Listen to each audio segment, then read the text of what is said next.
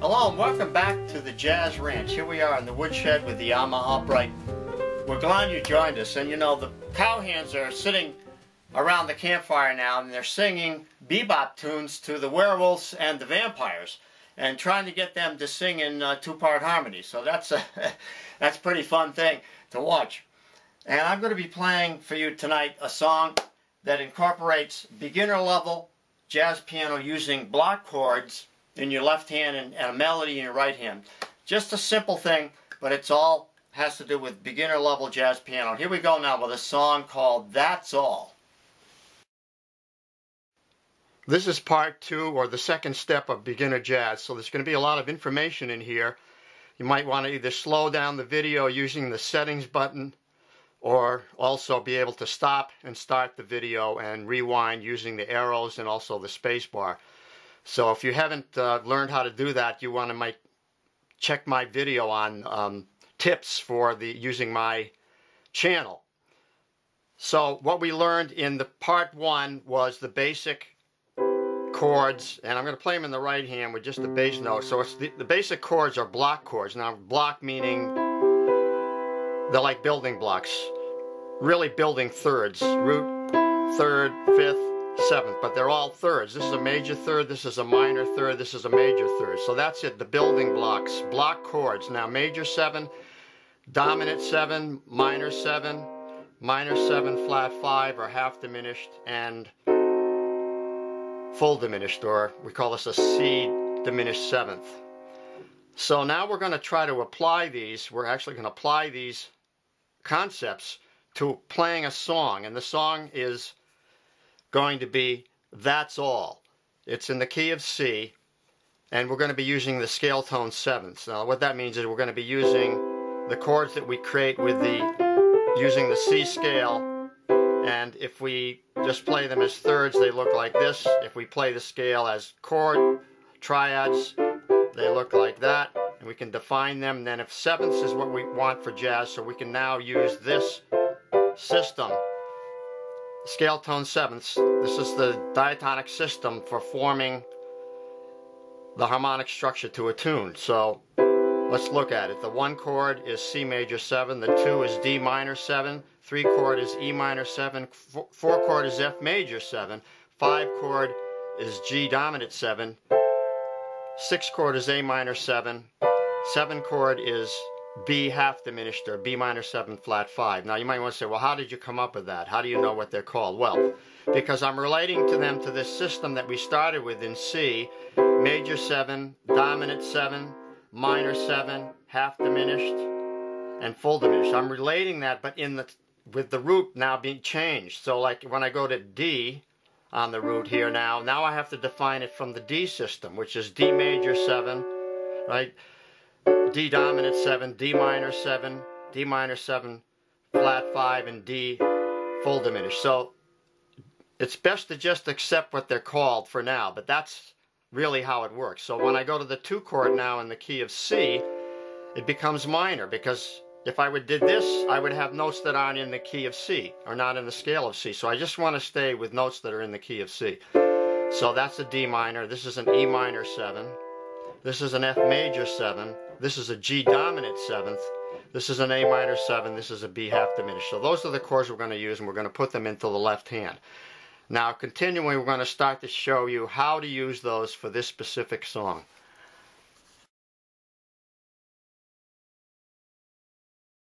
We really want to talk about 7th chords because those are the chords we use in jazz. So C major 7 is going to have 3 inversions now. There's root position, first inversion, right? So we take the bottom note, put it on the top. First inversion has the E, or the third, on the bottom. Second inversion, we go up 1. Now it has the 5th on the bottom. We move the E up here. Now we're going to move the G up for the 3rd inversion. So we have a 7th on the bottom. So root position has the root on the bottom. First inversion has the 3rd on the bottom. Second inversion has the 5th. And 3rd inversion has the 7th on the bottom. Let's take a C7. Same type of thing. C dominant 7th like that. C minor 7 like this. C minor 7 flat 5 like this, and C diminished. Now, same thing as you go up the scale tone sevenths like this, you want to be able to invert every chord. So get the D minor, now root position, first inversion, second inversion, third inversion. E minor, root position, first inversion, second inversion, third inversion. Now, we can also move these notes, these chords around chromatically. So let's talk about chromatic alteration. So we can alter seventh chords by altering their quality. Like if it's an E minor 7, we can alter it to become dominant 7th or major 7th or minor 7 flat 5 or diminished. But we can also move it down chromatically, down or up chromatically. So we move down, quite often you'll see this, it'll move down chromatically like that. So E minor 7 now becomes E flat minor 7, then we move it down to D minor 7 like that. So we can approach the D minor in half steps. Now we can also go down to an E flat minor and then 7th and then alter that to major, make it a dominant 7th. So there's another common type of progression is the 3 to the flat 3 but dominant, then the 2 chord, and then the flat 2 but dominant. And that's a very common progression.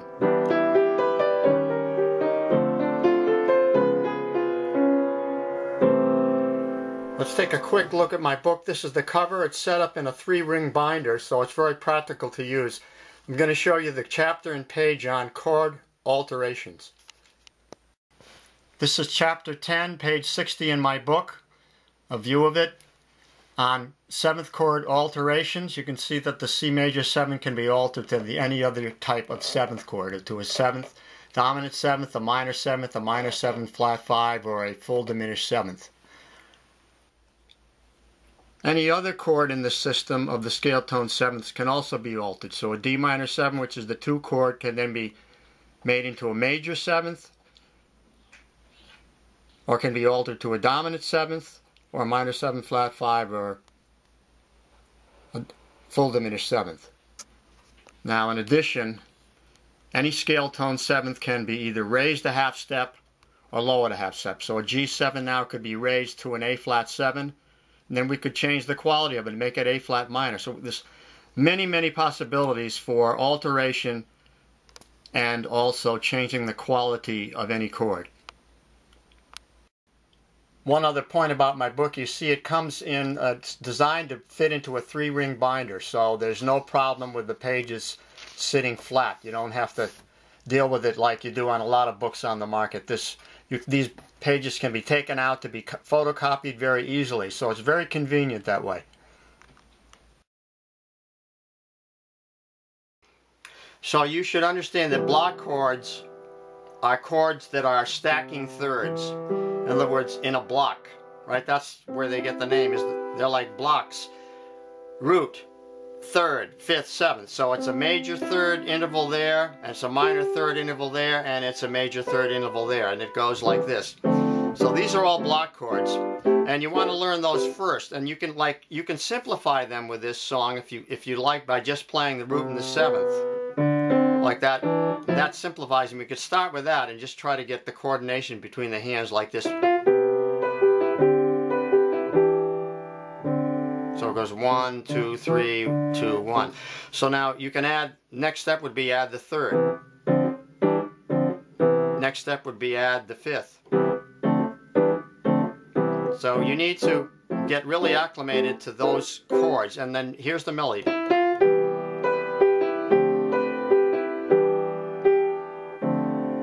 So that's it. Now I'm just playing the chords in block position using 1, 3, 5, 7. Now you can, like I say, you can simplify it, but not even going to talk about timing yet. Now it goes to the 4 chord. Now up to the 4 chord, now I'm going to alter it. That's major 7. Remember I said this was major 7, minor 7, minor 7, major 7. So the 1 chord is major 7, the 2 and the 3 are minor 7s, the 4 chord is major 7, the 5 chord is dominant 7, the 6th chord is minor 7, and the 7th chord is half diminished. Now you have to learn those and memorize those qualities to the chord and see how they fit within their own scale. Without that, you're just living in the fog. You don't understand what's going on. But when I get to the 4 chord now, because it's major 7, I can make it dominant. I can alter it to make it dominant because I like that sound better, like this.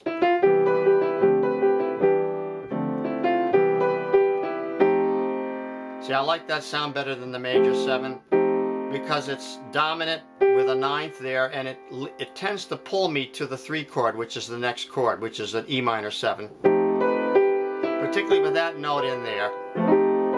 Now I have an F7 with a 9 and a sharp 11 in it. And I'll explain that later, but just accept it for now. To the 3 chord. Now I go to a 6 chord. Now, the 6th chord would be going up 6 steps, 2, 3, 4, 5, 6, and it's minor 7. But now we need to alter it to a dominant 7th, which means you have to raise the 3rd. There it is, a dominant 7th, and then I can invert it. So this is an important thing to learn, is the inversions of chords, so that you can create what I call the concept of economy of motion. Rather than being on the 3 and having to move the hand all the way up here, like a 4th to the A7, what I'm going to do is I'm going to play the A7 in inversion by taking it down to an inversion that fits with the E minor 7. So I have E, G, B, D going to E, G, A, C sharp, which is A7. Just inverted, you see.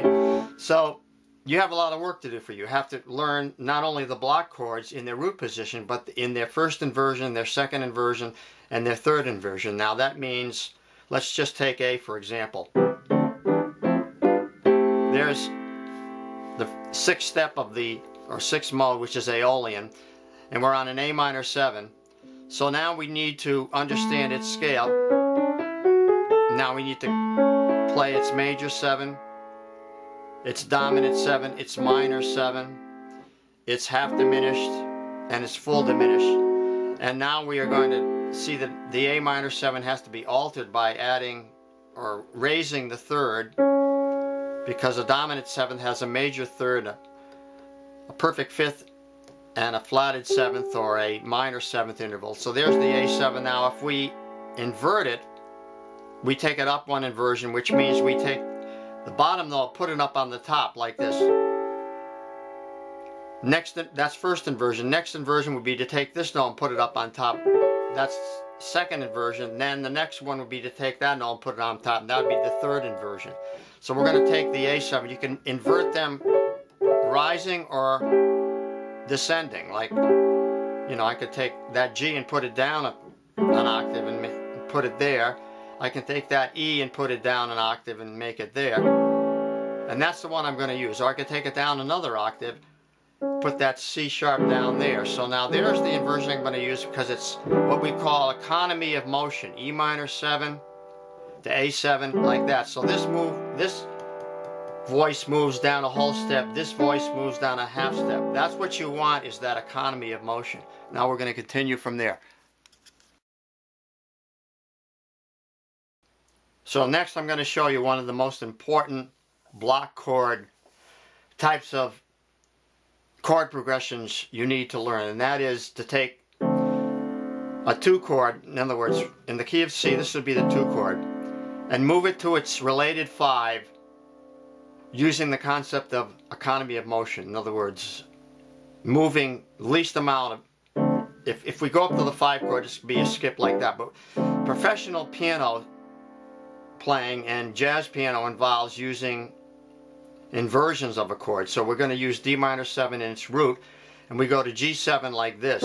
Now what is that? Now that's of a G7, it's the 5th here, the 7th, minor 7th or flat 7 there, the root, and the 3rd like that. In other words, it's an inversion of the chord. The root position would be always 1, 3, 5, 7. Now we're inverting it down to here. We have 5, 7, 1, 3. And what that does is create economy of motion from the D minor 7, moving down this note down a whole step, and this moving down a half step. So that's the most important 2-5 type of progression in the left-hand block chord version you should learn. The 2 chord, we're in C, so the 2 chord is D minor 7. Moving to G7, inverted in its second inversion. How do we know that's the second inversion? Well, let's just take the root position. We can see the second inversion has the 5th. Again, root position has the root on the bottom. First inversion has the 3rd on the bottom. Second inversion has the 5th on the bottom, and third inversion has the 7th. And that's the rule for all inversions. So now we go from D minor 7 in root position to G7 in second inversion, which leads us now comfortable voice leading to the 1 chord in root position. So this moves down a half step, and this, from there we go down a half step here, and we go down, and that's all we need to do is go down and move this one down a whole step. So here's the 1, 3, 5, 7, G7, 5, 7, root, 3rd, down to C major 7, root, 3rd, 5th, 7. Now this is paramount that you learn this. These progressions, you should learn them in every key. You know, that's it. This is it in C. So let's learn it in F. There it is in F. Right, now let's learn it in G. Right, now you want to learn these in all the keys. You know, let's go to E flat. That's the first type of voice leading movement you should learn to voice chords properly in your left hand in block chord positions. Okay. Okay, so that's enough information to work on for the next few weeks for you, but I'm going to continue and show you how I'm using these concepts regarding block chords in the left hand and melody in the right hand through this song. And so it goes like this. There's the 1 chord, or C major 7. There's the 2 chord, or D minor 7. There's the 3 chord, or E minor 7. And I'm just going to put the 2 chord back there again, the D minor 7. Then I go to F major 7, but now I'm going to alter it. So I'm going to make it dominant. Like that. There's the E minor 7. Now here's the A7 inverted. Then I go to this. Now that chord I have to explain, because really it's like taking an F major 7 and raising the root. So now it becomes defined by the root, so it's an F sharp chord. But what is it? Well, it's an F sharp half diminished, or a F sharp minor 7 flat 5. Well, how do we know that? Well, you have to play the scale of the F sharp. And you can see that there's the triad, there's the major 7, there's the dominant 7th, there's the minor 7th, and there's the minor 7 flat 5. Well, let's look at that again. There's the basic triad, 1, 3, 5. That's based on the scale of F sharp, or G flat, however you want to look at it. So 1, 2, 3, 4, 5. There's the triad, 6, 7. So there's the triad. Here's the major 7th. Here's the dominant 7th. Lower the 3rd, here's the minor 7th. Lower the 5th, there's the half diminished. So that's an F sharp half diminished. So it's like an F major 7, but with the root raised like that. So let's go through it again.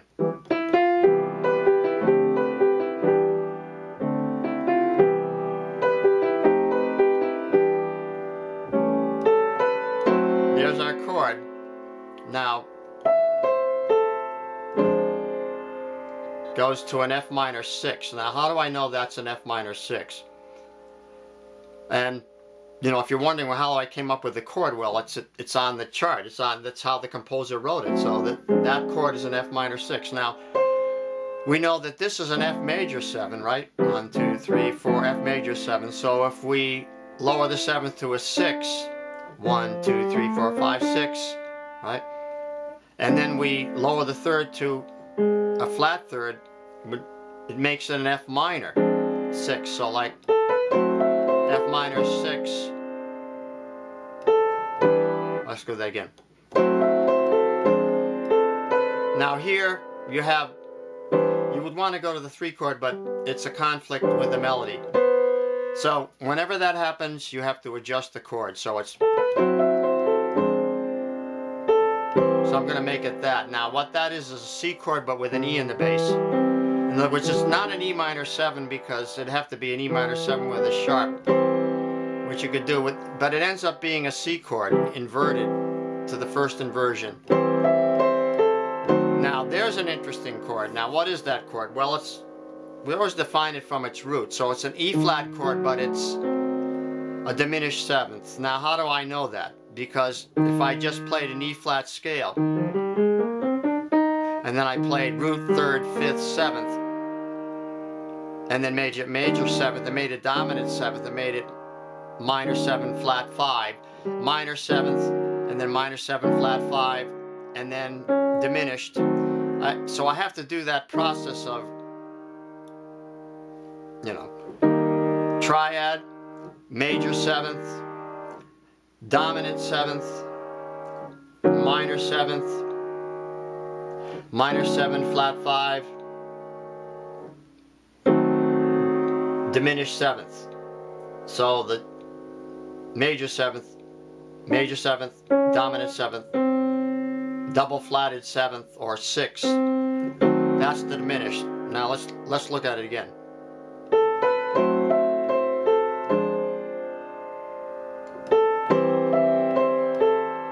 Now you see how that fits the melody because it's descending down the scale, but it could have been a minor 6.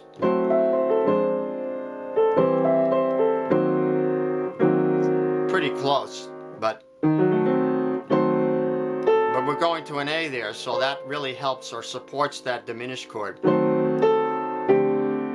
Like that. Now to the 2 chord.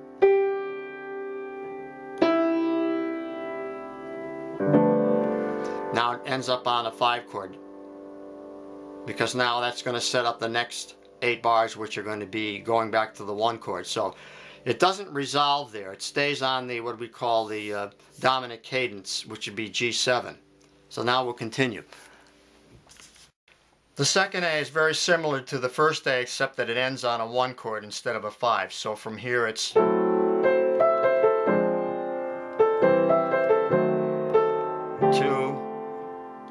5, and ending on 1 there on a C6 chord. Now the bridge goes up, chord moves up to the 5 chord, but then we alter it to minor. So this is dominant, now this is minor 7, and we're introducing that accidental there. So lowering the B to a B flat. So now this is going to be functioning as a 2 chord moving into F major. So G minor 7, C7, F major 7. Then I can put this diminished chord to lead back to the G minor because it's going to repeat. So it's going to be melodies built on the 11th of the chord. 8, 9, 10, 11, so that's C. Like that. Now you might be questioning why I've got these so close together and why don't I spread them out. Well, for the block chord position I can invert it, or I can move the melody up here. But there's no way you can get around that. I mean, if you want that sound in root position with that melody in that position, you're going to have to lift the hand, lift it off.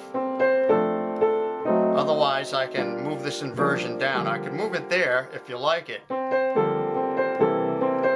not wild about that inversion, but moving it down 1 inversion just means taking that top note down and putting it down the bottom. And then if I want to, I can drop the root there and add the 9th, and I've got a nice Bill Evans sound going to there. And there's a nice economy of motion in that 3rd inversion. So there'd be a 3rd inversion of a G minor 7 going to a 1st inversion of a C9, and then a 3rd inversion of the F major 7, like that.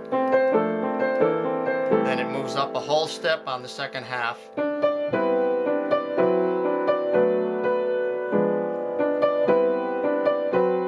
Ending up on the G7 or G9 sus chord. And then we're back to the last A. So now we'll continue. Now, supposing you're a beginner and you say, well, that's too much for me to learn all at once. And can you simplify it in any way to make it easier for a beginner? So now I would say the process would be learn the melody of the song in your right hand. Now add the bass note.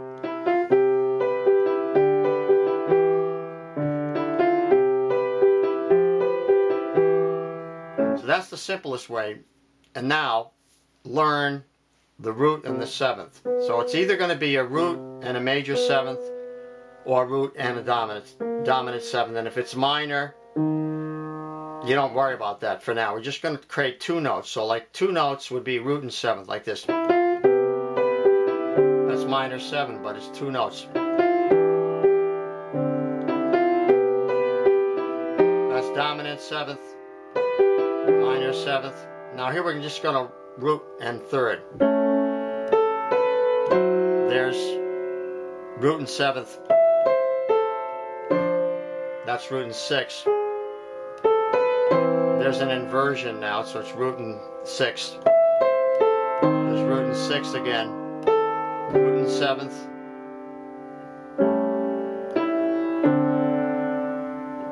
Now I'm putting in the chord there. But you can see how you can simplify it now. Like, it's going to still sound good. I'm going to give it a little rhythm.